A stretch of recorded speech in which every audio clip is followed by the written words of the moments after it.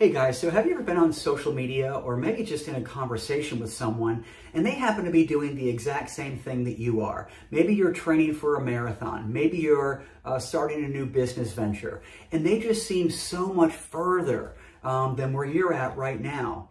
And I call that comparing your chapter 1 to their chapter 20. And it's really not a fair comparison, right? But the minute we succumb to that trap, man, it can really be very demotivating, right? But let's face it, I mean, I know people that you don't know, you know people that I don't know.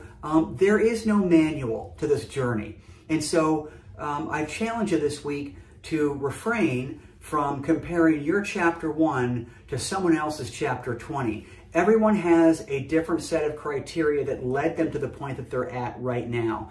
And many people didn't even plan it that way, right? But that's okay. If you're in your chapter 1, you know that, it won't be long before you catch up with that person who's in their chapter 20. So rest easy. You are right where you need to be, and you're going at the exact same pace that, others in your situation are.